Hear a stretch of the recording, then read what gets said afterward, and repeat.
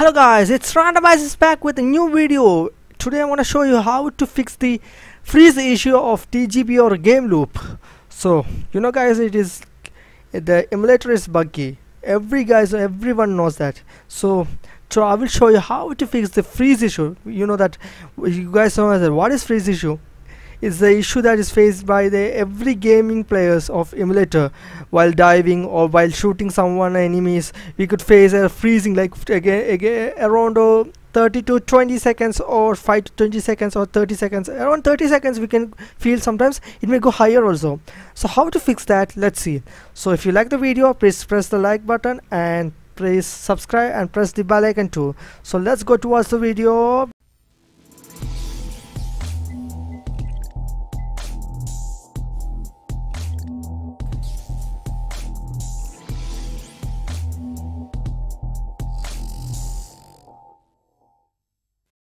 First of all, we need to know how many GB of RAM we have in our PC or laptop. Secondly, we need to know the virtual memory and how many GB of virtual memory do we have currently in our PC or laptop. And thirdly, we need to know how to fix the issue of the freeze.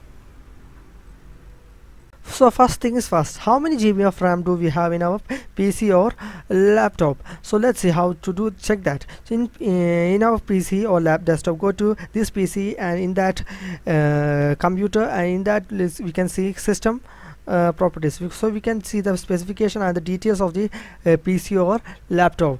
So in my case, I have i7 processor and 16 GB RAM. So in some other case, some people would have 4 GB to 8 GB or 2 GB or 16 GB or 32 GB. It's based on their specification and the power supply. So secondly, what we need to know is what is virtual memory. It's a memory that is being allocated by the hard disk and SSD. So we need to know how many GB of default virtual memory do we have. In my case, I have 2 GB, around 2 GB. In some other case, people would have 4 GB, 6 GB, and so and so. So let's see how to fix the issue of the freeze issue of Gameloop and TGB. There's some calculation based virtual memory setting. So let's see how to fix that virtual memory calculation and how to do that. First thing is first, right click on this PC and go to properties. Secondly, on the left corner you could see advanced system settings. Okay, second thing, we need to click on it, and you could see many options like say computer name, something, and we need to see advanced settings. In that advanced option tab, click on that, and you could see performance, so and so other. In that performance, press on the settings, and in that you could see advanced settings. In that you can see processor settings and virtual memory. So this is the main point, the virtual memory. In as a default memory, I could have something as 2 GB, but I have changed to some other initial value of initial memory. That's now it's 24. It's been changed. So I'll tell you how to change the value and increase your memory. So let's see. Let's press on the change button. When you click on the change button, you could see some partition of the hard disk. That is C, D, F, C, that is so and so. So we need to click on the default window disk and uncheck the automatic and go to calculator, and in that we need to have some calculation. That is, first of all we need to calculate 32 into 32. That's a binary code, something 32 into 32. That will get a calculation of around 1024. 1024, I guess. Yes, it's 1024. Okay. So secondly, we need to do is, as we know that we got 1024 as so we need to check our RAM value, how much we do have. In my case, I have 16 GB, so we need to into with this value into 16, so we'll get 16,000 something value. That's our current memory value. That means I have 16 GB RAM, so I got 16 GB, 16 something, that's 1000 value. So if you, in your case, if you have 8 GB or 4 GB, we need to calculate that as the same same. We need to change the number of 16 to 8 or 4.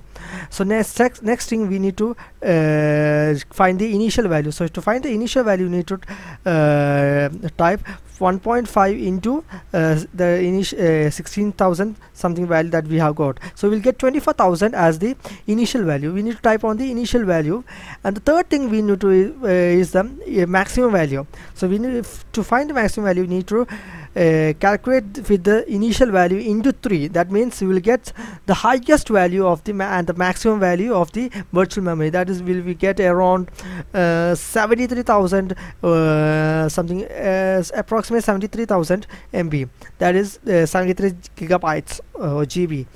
So after all doing that, just press the set button, and when you done a set button, you will need to close all the open dialog box, everything. Press OK, and after that you need to restart your PC or laptop. After restarting, you will feel your old virtual memory will be reset to the new virtual memory. That's around 24,000 to 73,000. That is around 24 GB to 73 GB will be allocated to your virtual memory. After that, you can open TGB or Gameloop, and you can see the change.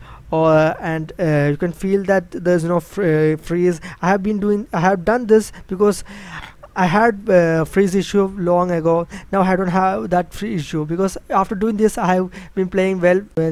I have done this. After that I have no issue on freeze after playing several 5 to 6 games on classic and TDM also. And if you like this video, please press the like button, and if you like to subscribe my channel, please subscribe and press the bell icon. And thanks for watching my video, and thanks a lot. And Randomized is signing off. Thank you and bye bye.